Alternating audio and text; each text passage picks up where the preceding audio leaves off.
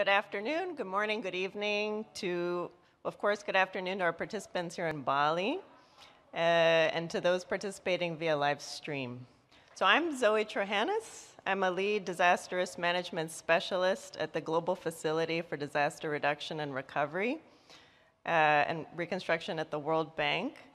And I'm very pleased to welcome you all to this session on institutional arrangements for managing complex crises. So I'll be your host today, accompanied by our distinguished panelists representing UNDP, South Sudan, Indonesia, and India. So we have about an hour for this session, and there will be an opportunity at the end for you to ask questions to our panelists. So now I would like to invite our distinguished panelists to come up to the stage. So Mr. Ronald Jackson, Head DRR and Recovery for Building Resilience Team from UNDP. Come on up.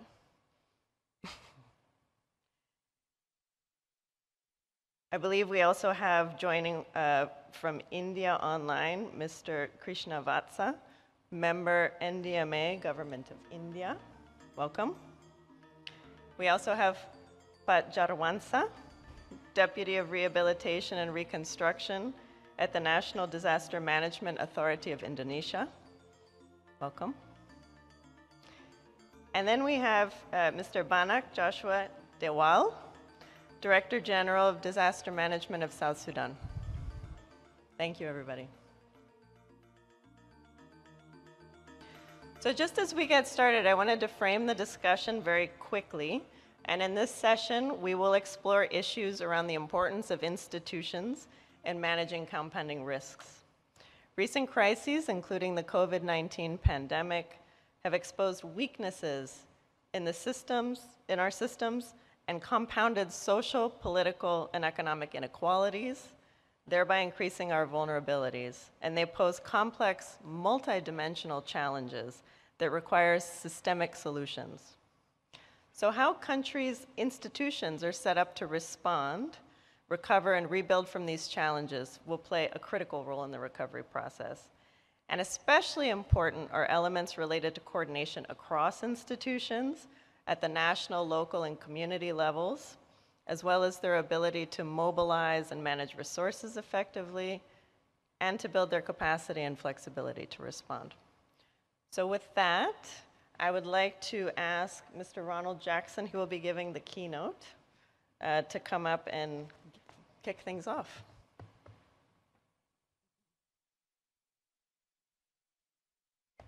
Thank you very much, Zoe. It's certainly a pleasure to again join the collective and to reflect on this issue of institutional arrangements for managing complex crises. I think this is certainly one of the important, along with governance, which this fits with quite nicely, one of the very important elements we have to focus on.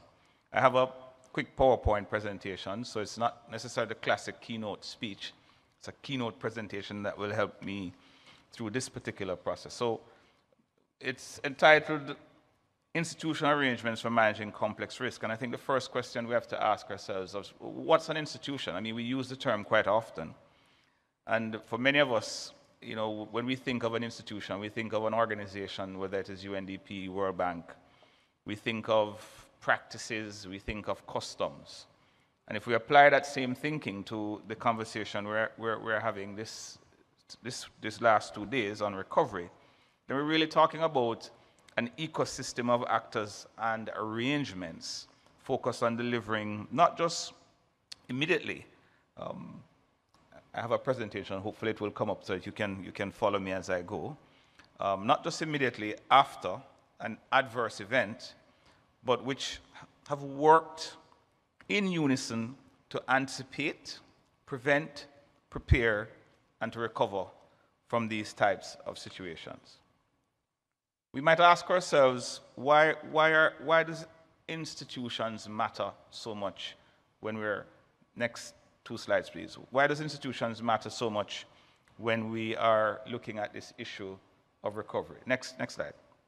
Well, in this sense, it's important that there are institutional systems in place equipped with the the requisite norms and established practices, and I would want to say more comprehensive norms and practices that makes these processes faster, more inclusive, and agile, depending on the context with which we're operating. It allows us to do better monitoring and learning, and to build that into this loop around how we design, deliver, and implement. And this should be done across all aspects of the system to ensure that there is systematization, it's a term we often use, of the lessons that we gather from the field as our institutional processes and practices are applied. Next slide. So what are some of the challenges we face within this particular context? And I have some on the screen you can sample. But there are inherent political economy challenges that we face in institutions, in the management of some of the challenges related to recovery.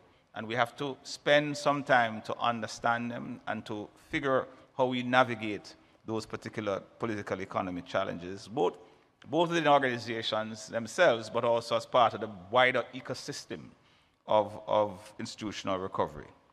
There are social challenges, so people's perceptions and cultural ties. When we're talking about relocating people, these are some challenges that we face that we have to, again, also engage and grapple with. There are issues of trust, both in terms of the state and state institutions that are called on to address this particular issue. And we've heard from the session earlier, but also a red thread through many of the discussion, the big challenge of financing within institutions, financing of institutions, and the broader financing of some of the institutional ambitions, as I talked about those ecosystems. Human resources, both in terms of knowledge, experience, and the numbers to be able to rapidly scale up and deliver on these broad ambitions. We have these bold goals and ambitions. Next slide. So as we think through success, what does success look like? What are the key factors? Legal frameworks. We have to look at how we are codifying the functions and powers of the implementing institutions, including the scope of any rulemaking authority. We have to clarify the funding mechanisms and establish a lifespan for these institutions. Leadership is critical. Talk about leadership for recovery. In any institution, either as a standalone, as part of a broader state apparatus, recovery institution has to be empowered. Their power has to be clear and clearly articulated within the context of their mandate.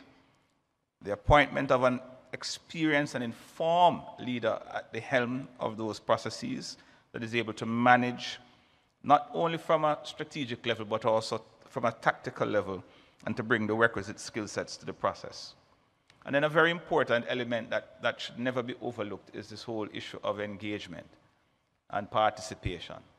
Stakeholder engagement and participation, and not to be left out, are those we consider to be most vulnerable, who are at the front of these events that are triggers, as we like to call them. Here, successful recovery strategies should not be informed solely by a top-down problem solving on the part of technocrats like ourselves, but should engage the local population, those likely to be affected, and to draw in indigenous knowledge. So we have to engage widely. Good governance. And we saw where there were weaknesses in governance in national systems and national institutions. We saw how some countries fared with COVID. Where there were good governance, we saw a quick move towards recovery initiatives and recovery interventions. So good governance, a policy group, or other review mechanisms may be set up with the authority to provide regular oversight, and then there are issues around accountability and good financial management that needs to be taken into consideration here.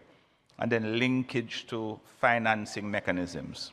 Successful institutional arrangements usually influence how recovery resources are allocated for projects and programs, both at a geographic level or a sectoral level. At the other extreme, institutional arrangements may give lead institutions full authority to manage recovery budget in part or full, requiring that lead institution to have the capacities necessary in procurement, financial management, and contracting. So what are some of the good practices we've seen? Next slide, please. Communication. Where we have good communication and the provision of accurate information, we see greater progress towards achieving targets and meeting the objectives outlined in our respective policies. This is particularly important for complex, large-scale initiatives. Consider a dedicated comms person and a communication strategy, a strategic one at that, creating targeted information for different audiences. And again, throughout these last 2 days, we've been hearing the need for us to nuance our message to different target groups. Good practices, leveraging existing capacities. Next slide, please. At the beginning of the recovery process, over the longer term, it is important to invest in building or rebuilding local capacities that may have been depleted or devastated due to the disaster. So even if we're putting in an institution that has a sunset legislation, it has to be linked to ensuring that we are rebuilding or bringing in those capacities that are required if we're talking about using recovery as a pathway to resilience building. We need to clarify roles, promote sustainable development, and it has to also be based on the needs of the affected area. Next slide, please. So what are some of the options we could consider? And I won't go through them because I am mindful of time. We have 4 particular options we could consider in this regard. The key question is, where do we start? And we have to start by looking at doing an important institutional assessment. Next slide. So there are 3 option models that we can propose if we're looking at an institutional approach: strengthening and coordinating existing line ministries and our local authorities, establishing a new agency, or a hybrid approach. There's no one-size approach. It really depends on the context of the country, the systems that exist, as to what model works best. The principle that must be maintained, however, is that it must be towards building stronger institutions at the end of it. Strong institutions are the foundations on which we build sound development. Next slide. In closing, I wanted to take this opportunity, as we talked about institution, to launch or relaunch our handbook. This handbook is informed by the analysis of 6 case studies: Chile, Indonesia, India, New Zealand, Serbia, and Mozambique, and presents key elements for success and good practices. The key driver behind the handbook is our strong collective desire to see countries and communities recover quickly and become more resilient through a path facilitated by the most appropriate and robust institutional arrangements. We hope this handbook will inform efforts of government and international agencies to plan institutions for recovery and leadership for a successful recovery process. Ladies and gentlemen, I commend the Handbook on Recovery Institutions, a guide for good practices for recovery leaders and practitioners. Thank you very much. And over to you, Zoe.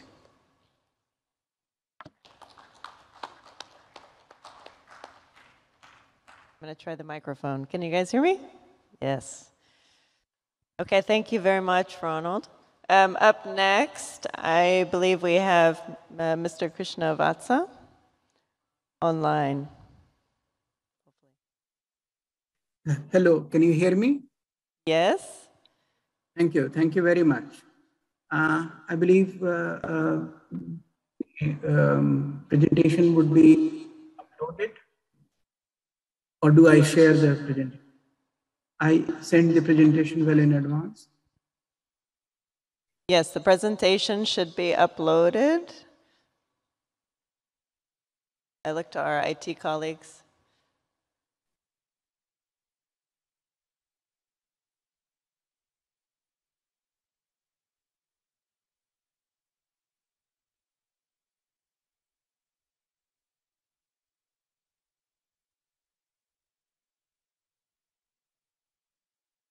Here we go. It's on the screen. Thank you very much. Thank you very much for the invitation to this conference.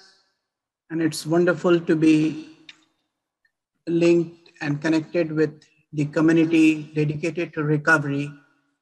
You know, we have worked in this area for a long time, and it's always good to come together and discuss some of these long-standing issues, which have very serious implications for the practice of recovery, how it has evolved and been refined, and how it has delivered results for us. To begin with, can we go to the next slide? The discussion and debate around the institutional design, which is the subject of the discussion today, is very much influenced by how the practice of recovery has evolved over years. The international frameworks, and also the development of recovery within a country have influenced the design as well as the working of these institutions. So far as recovery is concerned, it is a late entrant to the disaster management cycle. If you look at the different international strategies over a period of time, Yokohama, Hyogo, and Sendai, recovery doesn't find a mention in Yokohama strategy. It is relief that was mentioned there. In Hyogo framework also, there was no mention recovery. I think the elements of some database related to recovery was mentioned in Hyogo. It was only in the Sendai framework, 2015, that recovery was recognized as a pillar of disaster management. And I think it did have a significant bearing on how recovery was perceived within countries as well. Can we go to the next slide? So if we look at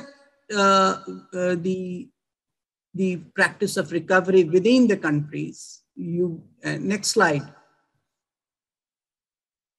Yeah, you would find that within disaster management legislation, not much reference has been made to recovery. And it's mentioned one or two sentences, but across the countries, recovery was not recognized as a significant aspect of disaster management.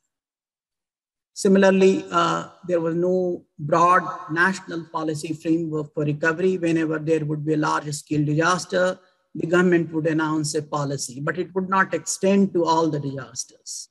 There is no committed financial window for recovery. Government would make a provision for recovery as and when a disaster happened, but it would always ignore smaller disasters. And as a result, there were non-existent institutional and technical capacities for recovery. Recovery was very, very program specific. Whenever there is a disaster, the programs would be set up and the governments would policies, allocate resources, and set up the necessary institution for implementation. It was a space that was largely occupied by the international actors, particularly the development banks, the World Bank, and the regional development banks. The governments always borrowed for supporting recovery programs. These were all one-off programs. They were aimed at particular regions which was affected by disaster. And when the programs concluded, the institutions were wound up. So it did not really lead to a long-lasting national capacity for recovery. So an absence of a very strong policy and institutional framework for recovery made recovery basically a very program-specific intervention. That situation, of course, is now changing. Next slide. So in India, we formulated large number of recovery programs during the last 30 years. I have mentioned some of them. It's not an exhaustive list. I think there could be another 5-6 programs. All of them were funded by the World Bank and Asian Development Bank, and they were large-scale programs. And again, they were targeted at a specific states.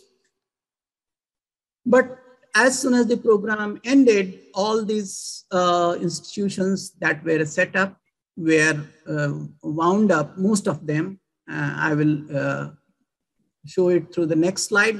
Can we go to the next slide? Yeah, so there were three different kinds of institutions that were set up to implement recovery programs. The first was the project management units, PMUs. They were set up and to implement the program, and then it was closed after the project was concluded. The second category was that of a legislation-backed disaster management authority. So states set up the disaster management authority. It happened in the state of Odisha and Gujarat. They were to function on a long-term basis, so they were not to be wound up. And the idea was that these authorities would develop long-term capacities and continue even after the program was wound up. The third category was of special agencies. They were created under Companies or Societies Act. They were little more independent of the government, but they could continue or they could be discontinued after the project. So we had three different types of projects, three different types of institutional designs to implement recovery programs. Next. Now, so far as the experience of these three different kinds of institutional categories is concerned, PMUs work quite well with the World Bank projects. However, always face the leadership deficiency. In the initial stage, the government provided a lot of support, but then there would be fast turnover of the leadership and also the staff. So it posed serious challenges to the PMU over time. Disaster management authorities had better political leadership, more participation and more ownership of the state governments. But once the projects ended, they faced the mandate deficiency. The long-term viability of these disaster management authorities emerged as a significant challenge. And then the special agencies set up under this Companies and Societies Act, they found it difficult to work with the line departments. They always stood a little outside the government. So while they had some strengths, it was difficult to integrate them firmly into the government and coordinate more effectively with their line departments. Slide. So what is important is that all these institutions found it difficult to implement a large, wide range of very demanding and complex challenges. They had to be set up in a very short time frame. They had to carry out a large number of functions: procurement, planning, engineering, all kinds of development activities that needed to be brought together. And recovery was not a single sector activity. It was always a multi-sector program. So all the sectors need to be brought together. The agencies responsible for these sectors need to be coordinated with. The fund flow would be very, very high and in a very short period of time. And in a government setup, there would always be this culture of risk aversion. So it was very, very difficult to deliver all the recovery programs in a short period of time, pursuing all the objectives and bringing the dividends of recovery program in an equitable manner. Next. Sorry, Krishna, time's Yes. up on this one. If you could please in one minute or so wrap up your presentation. Yeah, I will finish in 2 minutes. So, so recovery actually, it reflects the internal inherent strengths of the government. We have to get the leadership, financial planning, coordination, and implementation together. And if the governmental systems are not very strong, then bringing these elements together is always a challenge. Next. So what is important is that the institutions need to advocate strongly for improved specifications and better service so that they can promote resilience. They should also bring in more cross-cutting themes: environment, gender, social equity, community participation. All these things need to be assimilated in a recovery program. And in a recovery program of a well-defined time frame, it's with all the people to be brought together in a very, very short period of time. These often become highly challenging. Next. So what is important now is that we need to invest more in recovery preparedness. This whole experiment of setting up institution and wounding up after the recovery program is concluded, that's not really working anymore. We need to have recovery institutions on a long-term basis. We need to develop national capacities in this area, which means that we need to develop policy framework, assessment methods, planning, implementation modalities, so that recovery becomes a regular feature of the disaster management cycle. It's not something that is set up and then wound up after a program is concluded. So we need to have permanent, long-standing institutions to plan and implement recovery. And it's unless we do that, we would be facing very, very serious challenges. And all the countries across the world, whether it is the countries in the Caribbean or Mozambique or Nepal or India, all of them are facing these serious capacity challenges. Next. So what is important is that there should be a global support for this kind of a recovery preparedness. It's time that 2008 tripartite agreement is revisited, and we need to expand the scope of this collaboration to include recovery on the ground. So we should have much better recovery preparedness through a global initiative, and UNDP and World Bank should lead this initiative. Next. In India, also, we have now, as part of this, we have set up a committed window of funding for recovery and reconstruction. We have $2 billion almost every year. We have now framed the national recovery and reconstruction guidelines. We are setting up a national recovery and resource center at the national level, and we want to set up a recovery and reconstruction unit in all the state disaster management authorities.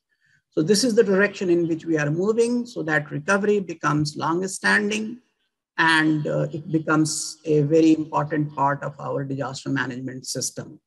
I think this is the direction in which we need to move. Thank you very much.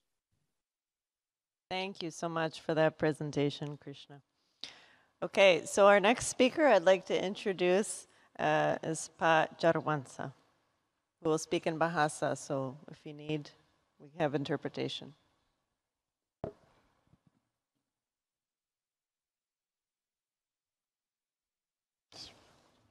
Thank you, Joy. Everybody, good afternoon. Om Swastiastu. Salam. God bless. Assalamualaikum warahmatullahi wabarakatuh. My slide.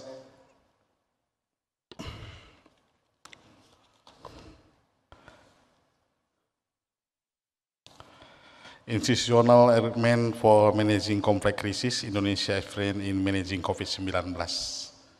Pengaturan kelembagaan untuk mengelola krisis kompleks, pengalaman Indonesia dalam mengelola COVID-19. Hadirin sekalian yang berbahagia, sebelum saya masuk ke inti paparan, mungkin perlu kami sampaikan untuk praktek baik pengalaman Indonesia dalam mengelola COVID secara singkat, bahwa kami di Indonesia memiliki penduduk kurang lebih 273,5 juta jiwa. Selama COVID berlangsung, ada 6,05 juta kasus yang kita alami, sembuh 5,9 juta, dan ada 157.000 meninggal dunia. Banyak negara di luar Indonesia yang mungkin barangkali tidak percaya kenapa kita, bangsa Indonesia, mampu mengendalikan COVID dengan luas Indonesia yang terdiri dari banyak penduduk dan negara dengan kepulauan. Ada 4 hal, next slide. Ya, ada 4 hal poin diskusi kita pada sore hari ini. Yang pertama adalah pendekatan penanggulangan bencana dalam mengelola pandemi. Yang kedua, respon menuju ke pemulihan, recovery. Yang ketiga, pengalaman menangani Palu dan Lombok yang kasus gempa, bencana alam, dalam pemulihan dalam situasi pandemi. Dan yang terakhir, yang keempat, refleksi dan kesempatan belajar. Next slide. Fase pertama, respon COVID-19. Pemerintah, government, menunjuk BNPB sebagai koordinator gugus tugas percepatan penanganan COVID-19. Diatur dengan Peraturan Presiden Nomor 9 Tahun 2020 tentang perubahan atas Peraturan Presiden Nomor 7 Tahun 2020 tentang percepatan gugus tugas penanganan coronavirus disease 2019, COVID-19. Ada 3 kata kunci pemerintah yang kita laksanakan selama ini untuk menangani bencana alam dan juga bencana non-alam, dalam hal ini pandemi. Pertama, penguatan dalam hal koordinasi. Kedua, penguatan dalam hal komando. Yang ketiga, penguatan dalam hal pelaksanaan. Kemudian fase pertama juga dalam respon COVID-19 adalah untuk menegaskan kewenangan gugus tugas, pemerintah menerbitkan Peraturan Presiden Nomor 12 Tahun 2020 tentang penetapan bencana non-alam, penyebaran coronavirus 2019 COVID-19 sebagai bencana nasional. Kemudian yang ketiga, status bencana nasional memberikan legitimasi kepada Satgas, satuan tugas, untuk mengambil langkah-langkah dan kebijakan strategis yang diperlukan dalam menghadapi situasi pandemi. Next slide. Pembentukan gugus tugas sangat penting. Pembentukan Satgas ini sangat penting mengingat ancaman penyebaran COVID-19 yang semakin meningkat dan jumlah korban jiwa serta dampaknya terhadap sosial, ekonomi, dan kesejahteraan sosial. Organisasi Kesehatan Dunia, WHO, telah menyatakan COVID-19 sebagai pandemi global pada 11 Maret 2020. Dampak COVID-19 yang perlu ditangani secara sinergis antar kementerian lembaga yang berbeda, serta antara pemerintah pusat dan daerah. Next slide. Struktur gugus tugas COVID-19. Gugus tugas terdiri dari perwakilan berbagai sektor dan bertanggung jawab langsung kepada Presiden Indonesia. Susunan Satgas mulai dari tingkat nasional hingga provinsi dan juga kabupaten kota. Lembaga ini terdiri dari 2 komponen utama. Ada Dewan Pengarah, ada Dewan Eksekutif. Dewan Pengarah bertanggung jawab untuk sisi kebijakan, polisi, dan badan eksekutif. Di bawah kepemimpinan Kepala BNPB bertanggung jawab untuk mengembangkan dan mengimplementasikan rencana respon terhadap pandemi. Di bawah BNPB sebagai Satgas, dibentuk sekretariat untuk memberikan dukungan teknis dan bantuan administrasi kepada gugus tugas percepatan penanganan COVID-19. Selanjutnya, next slide. From response to recovery. Gugus tugas yang fungsi utamanya adalah tanggap darurat terhadap situasi krisis. Dibubarkan saat itu seiring dengan pergeseran strategi pemerintah Indonesia untuk menyeimbangkan antara respon krisis kesehatan dan pemulihan ekonomi.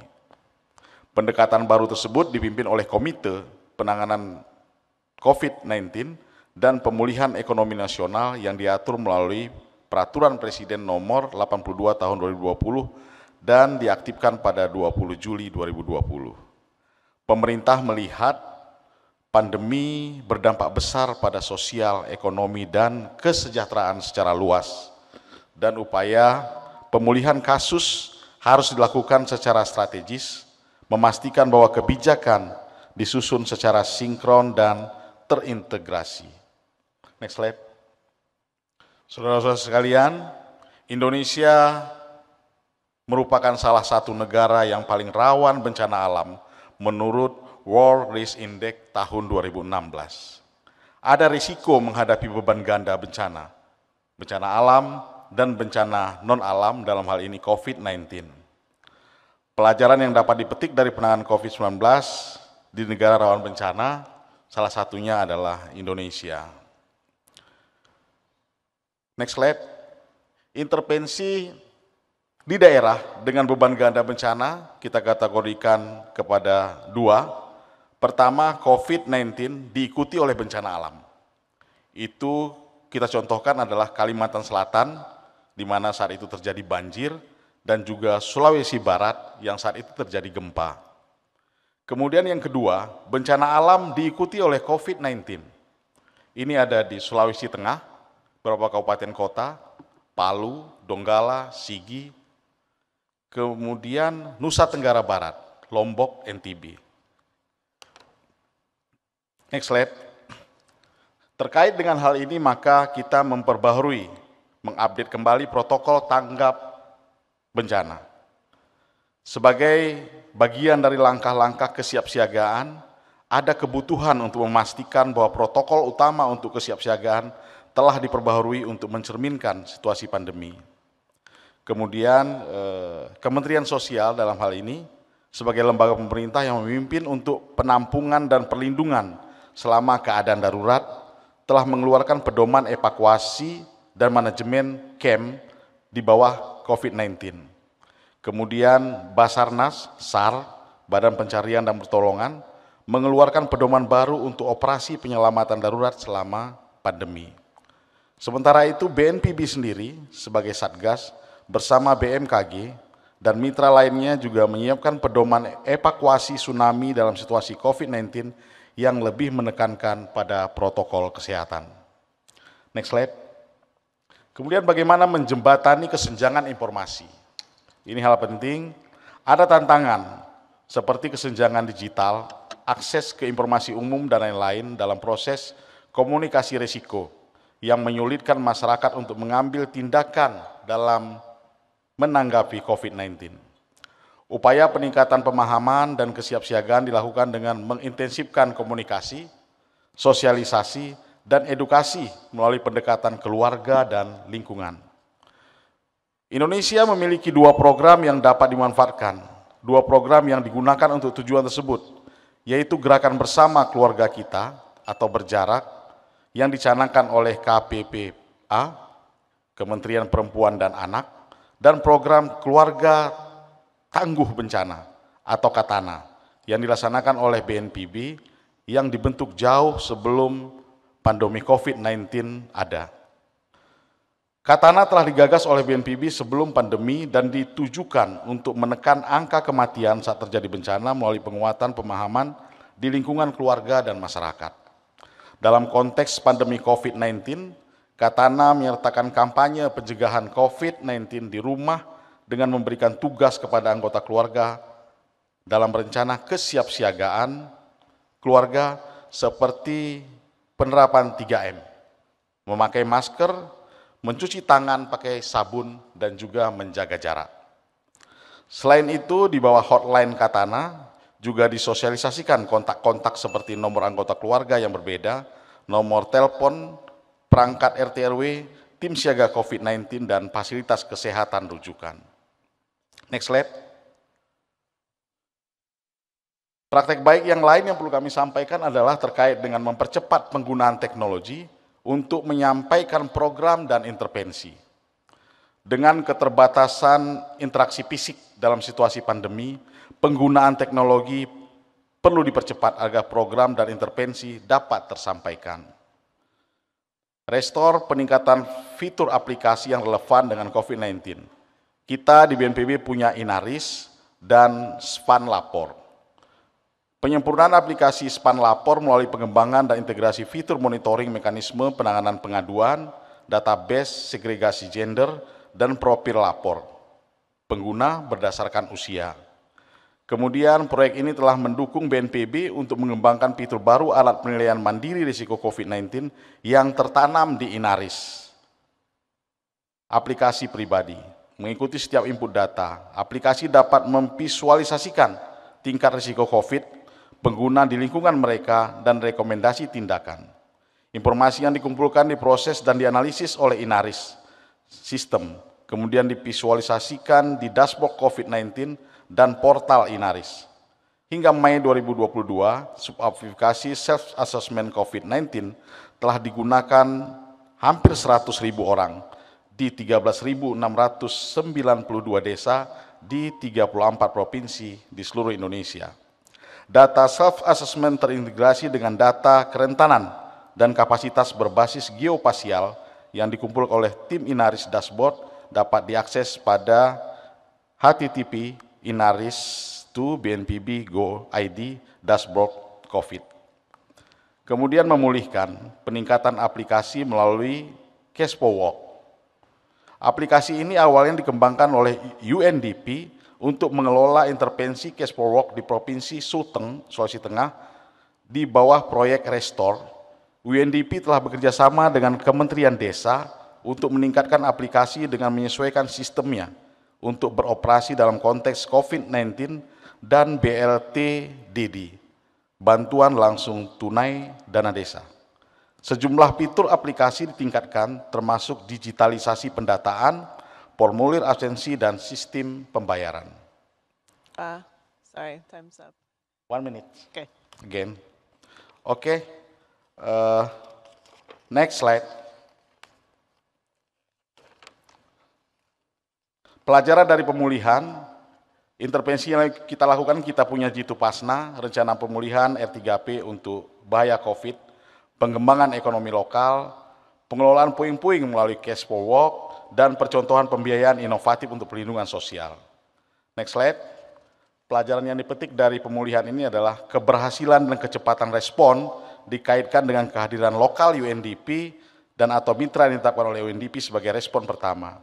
Kemudian ada kemitraan dengan para mitra lokal, kemudian efek dan respon terhadap COVID-19 berlangsung secara bersamaan. Ada penguatan kapasitas di tingkat lokal perlu dilembagakan.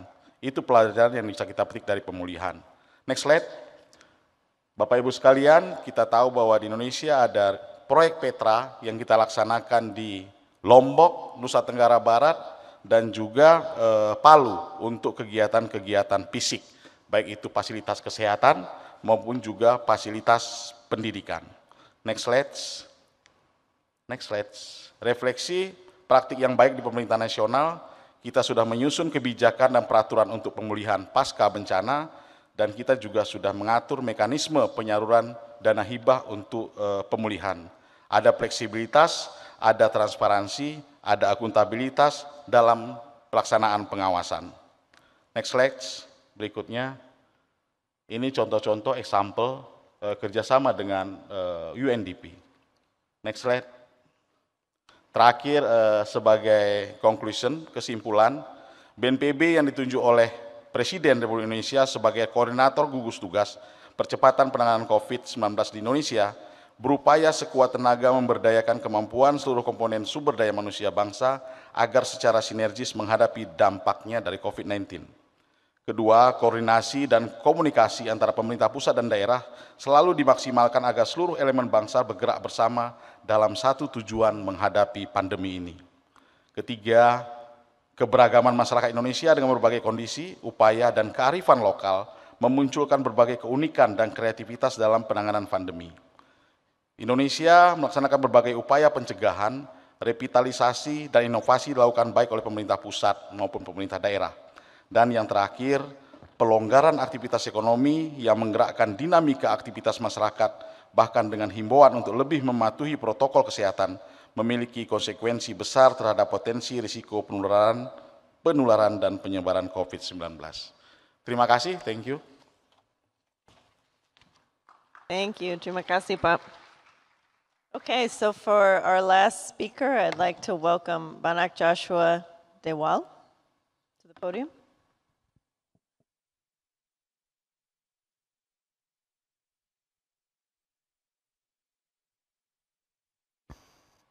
I hope I will be able to save time for questions.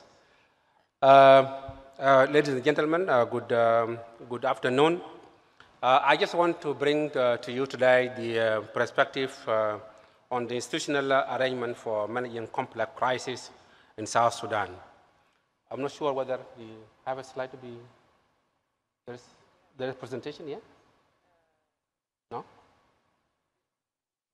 Yeah. IAS should be responsible for that, okay. Maybe they try, okay.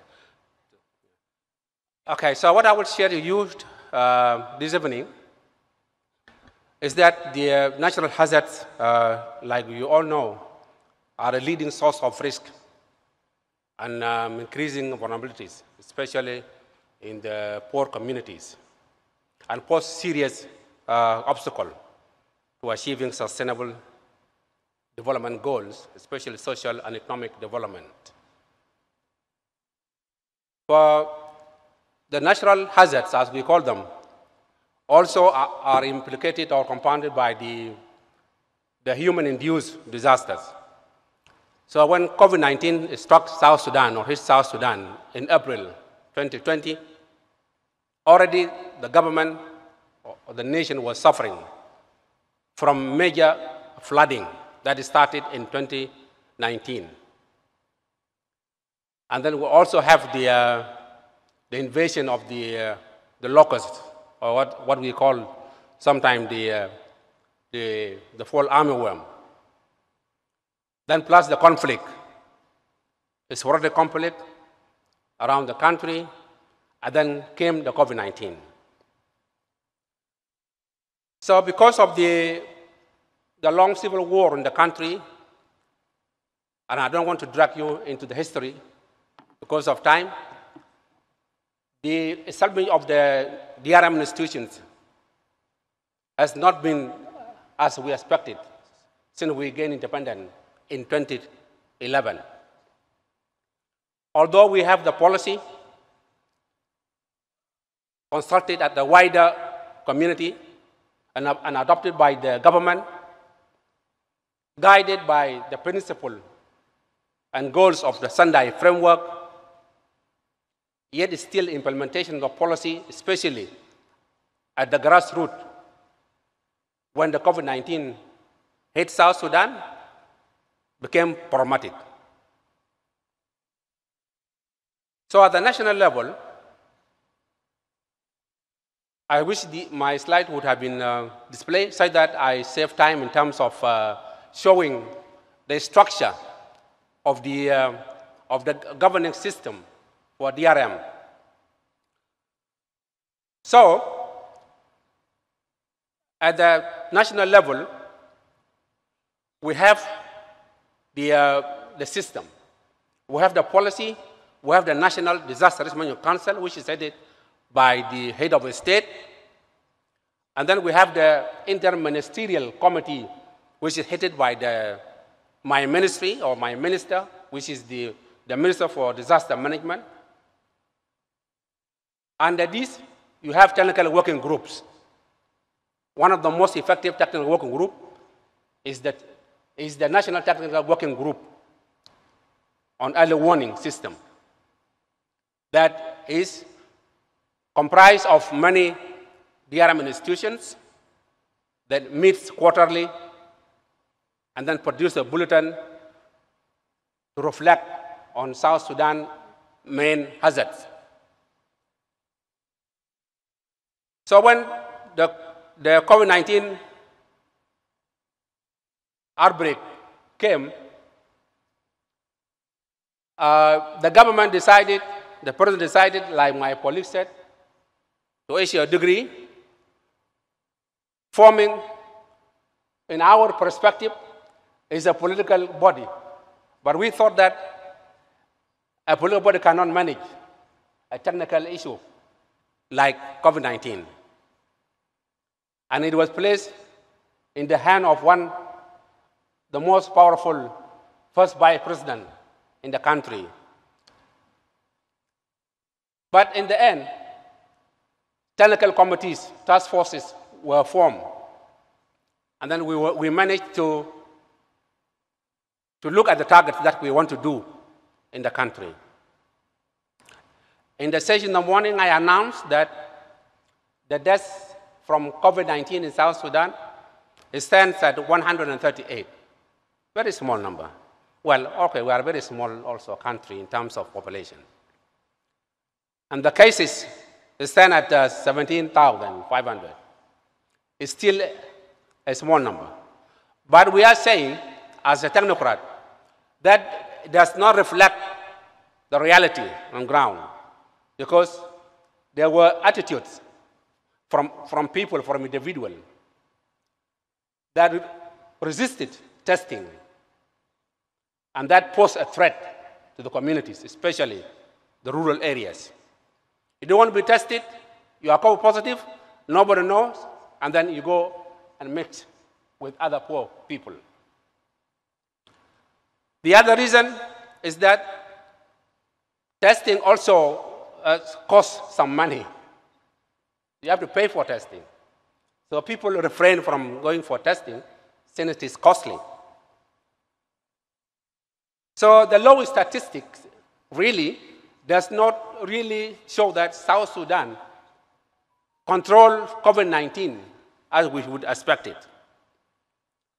So with this complex situation in mind, it is difficult to contemplate how South Sudan cope with the management of the COVID-19.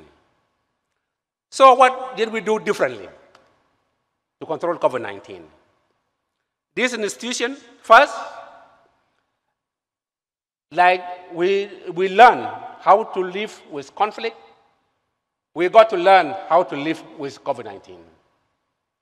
As other people also got to learn how to live with typhoon, we also got to learn with many complex issues, like what we said before, flooding, locust invasion, conflict, and an outbreak of many other diseases. In the structure, at the state level, we have very strong presence of what we call the disaster risk management committees. They took an initiative by campaigning from state to state, from county to county, creating awareness. And I want to capture one of my speakers who spoke before me, that one of the key in this is communication. But I will not stop short of the communication alone. I will add another 3 C's, which I usually call them the 4 C's. Communication is key to reach out to the rural areas, to everybody, such that aware, dissemination. But communication must be supported by coordination of efforts, such that there is no duplications. A lot of resources are wasted because of lack of coordination. There are no clear responsibilities.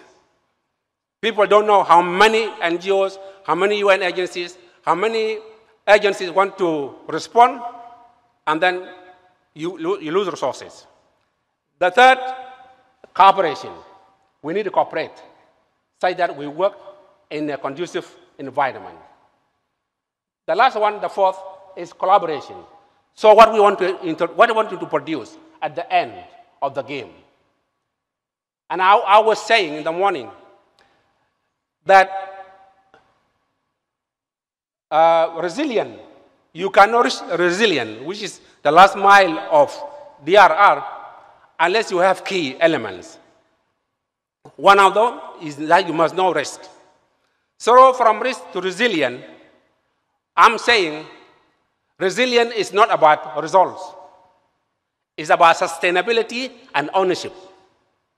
So even if you get the result, and you don't have people owning their project, their power, and they say if you don't own the power, you don't own the decision.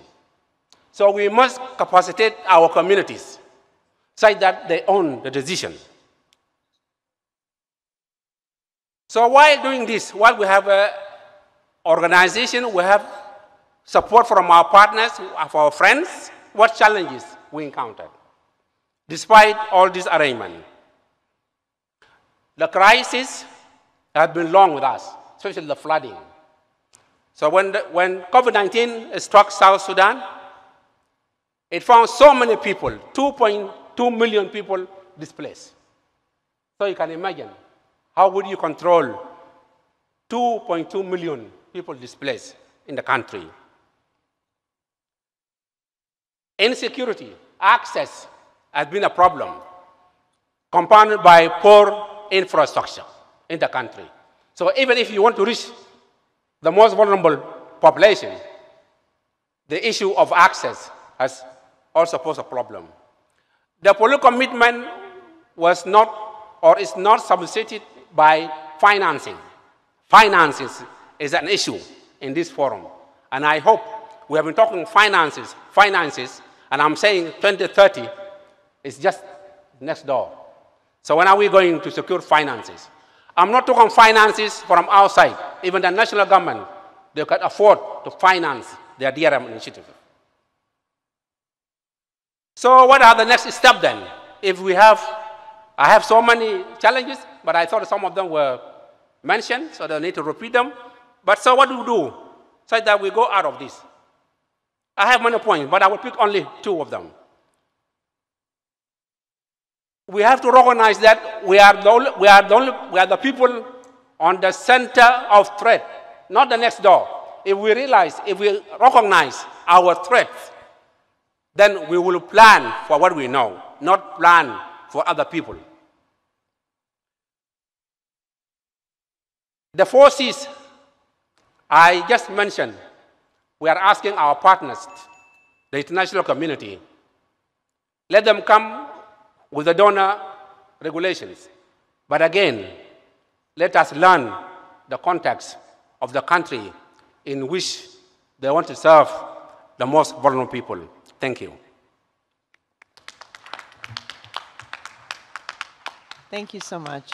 Really interesting presentation. No, so I want to thank our entire panel for the presentations. Unfortunately, we have run over time, but we did have quite an interesting set of presentations, some discussion. I think my takeaway would be that institutions do matter. They are critical to the recovery process, which is a continuum. And as we heard from our speakers, recovery is not a one-off process, so you need to make sure that the capacity is retained, and it's not just national capacity, it's subnational, it's community engagement. I think we heard from various speakers the importance of communication as well. I like the collaboration, all the C's that we heard in the last presentation, and agility, I think that Ronald had also mentioned. And of course, financing and making sure that these issues are prioritized with clear mandates. It's a tall order, but we've seen it can be done. And I think that's the beauty of these type of events, to hear from different countries what they've learned. UNDP has also, as well as the World Bank, we've compiled quite a bit of resources, materials, and lessons of what's worked, what hasn't worked, because we always know, sadly, there will be a next time. Hence the importance of maintaining this capacity and this continuum of risk reduction, recovery, reconstruction, hopefully reducing that part on reconstruction and recovery and more on the risk reduction. But I want to thank everyone again. Thank you. Round of applause, guys, for the panel. Good job. And I think up next we will have the closing, if I'm not mistaken. Yep.